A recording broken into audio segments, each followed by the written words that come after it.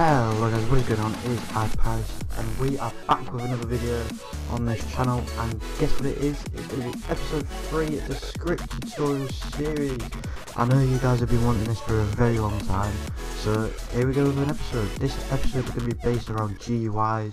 We're going to show you how to create a GUI, how to put an item into the GUI, how to put like a custom player head, how to run a command, how to close the GUI, and little them sort of things on basically GUIs. So without further ado, let's get into creating a actual GUI. Right, so we're into the script, and the first thing that we need to do is actually create the command to set up the GUI. So we're going to do command /GUI and then the semicolon at the end just to close it off.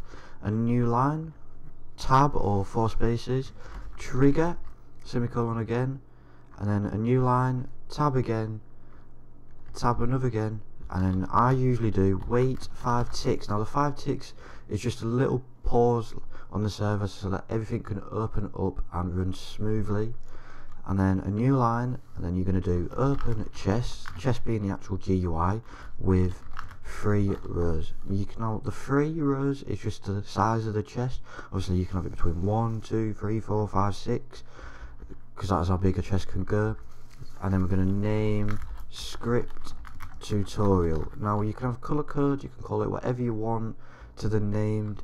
I'm just going to keep it nice and simple for you guys to player, and then you just want to save it, and that is pretty much all you need to do to be able to open up a GUI.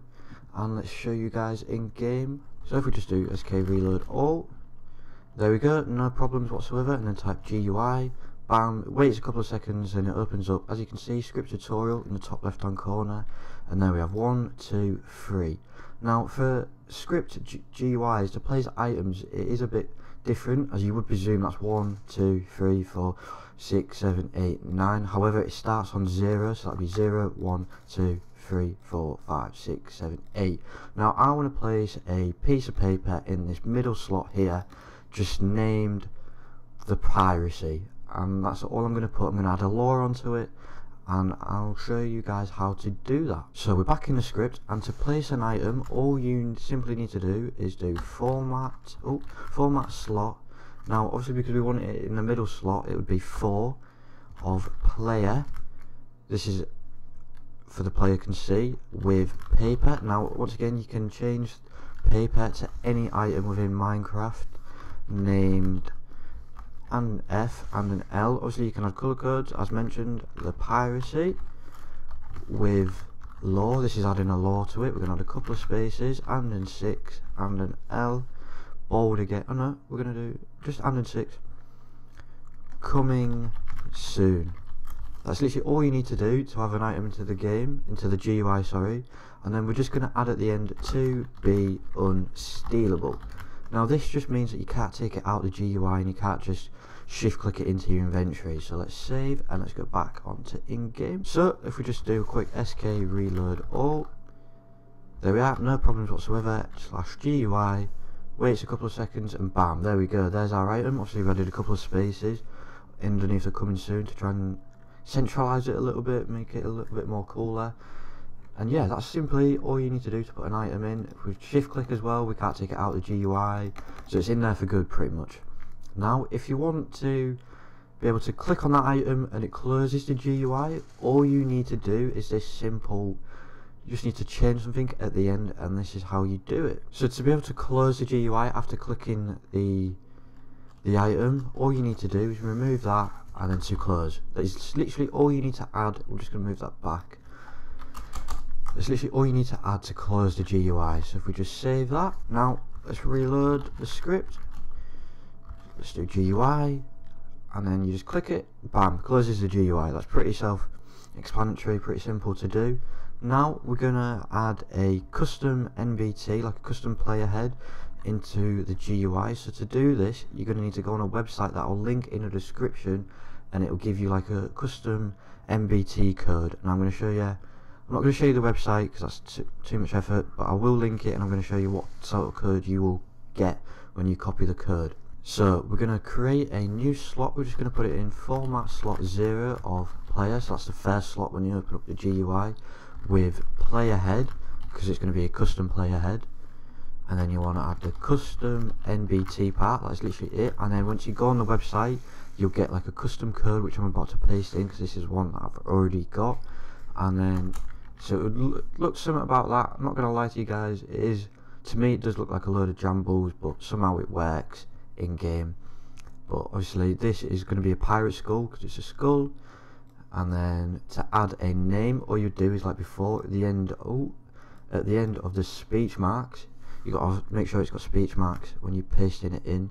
Named and an F and an L, pirate. Oh no, we're just gonna name it pirate.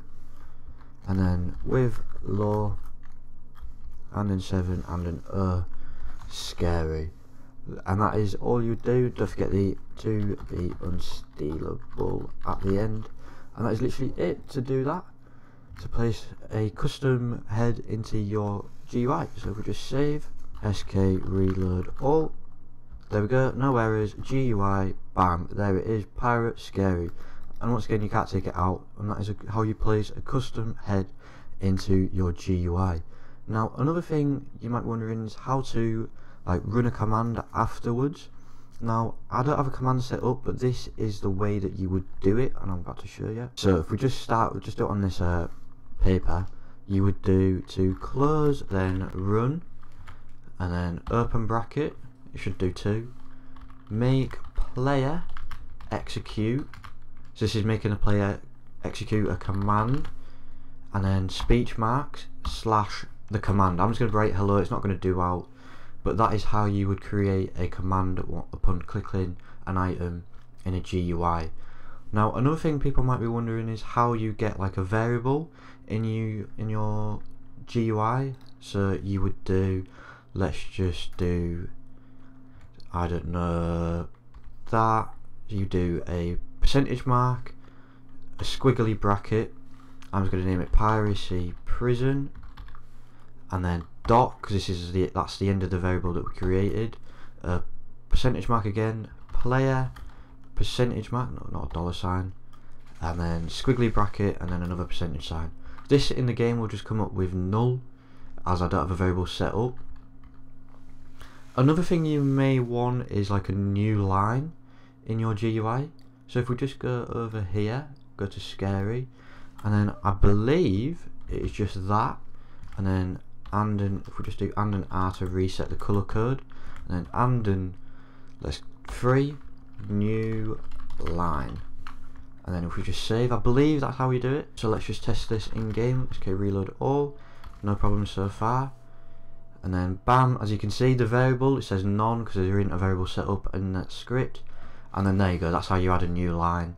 You do I'll put the alt code that I used in the description as well to be able to do that.